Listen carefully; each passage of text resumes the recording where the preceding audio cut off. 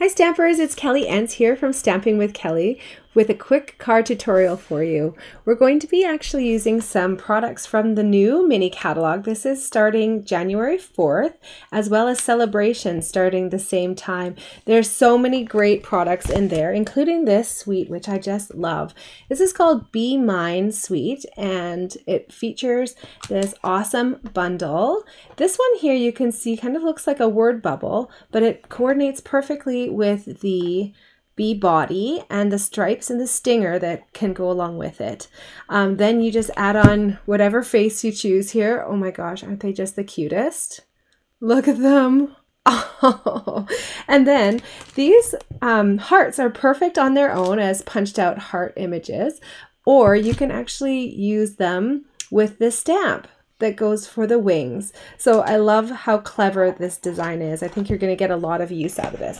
Also in the suite, we've got some fabulous embellishments and this beautiful ribbon. Also in those like same kind of fun colors. This is a really fun treat packaging option for you. These are our pillow boxes and they're really big. You can see they've already got the score lines on them and the adhesive in the two sections where you do need adhesive. You just pop those together and then the rest of this just comes together so beautifully. It's quite big. You can actually fit probably about 5 Lindt chocolates in there. Then the final product in this suite is this fabulous designer series paper. So you can see these adorable little bees.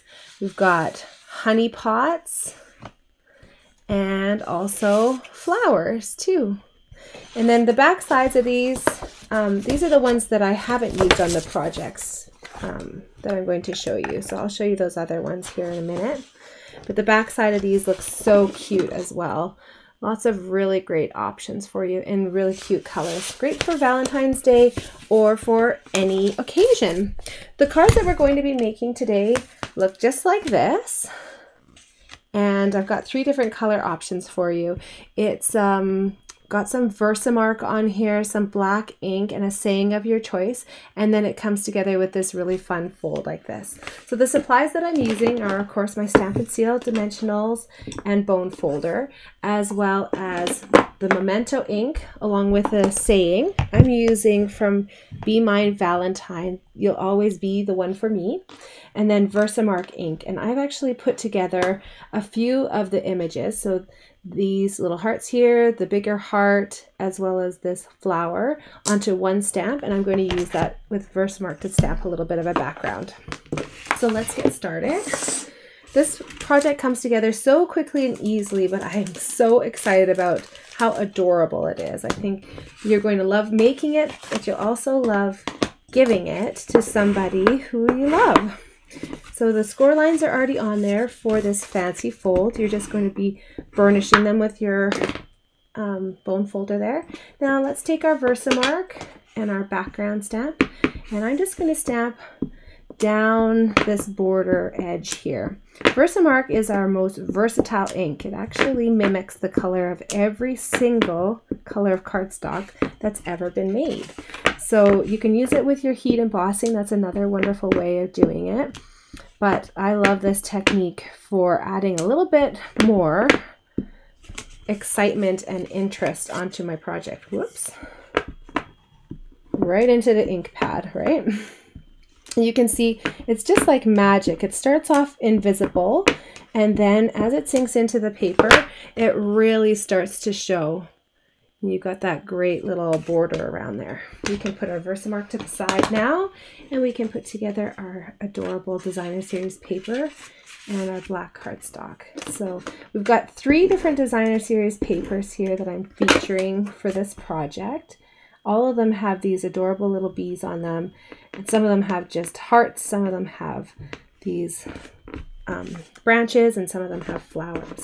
When you're putting this part onto your project here, I like to flip it over to make sure that I get adhesive just on the side that I want, so I don't glue my card shut.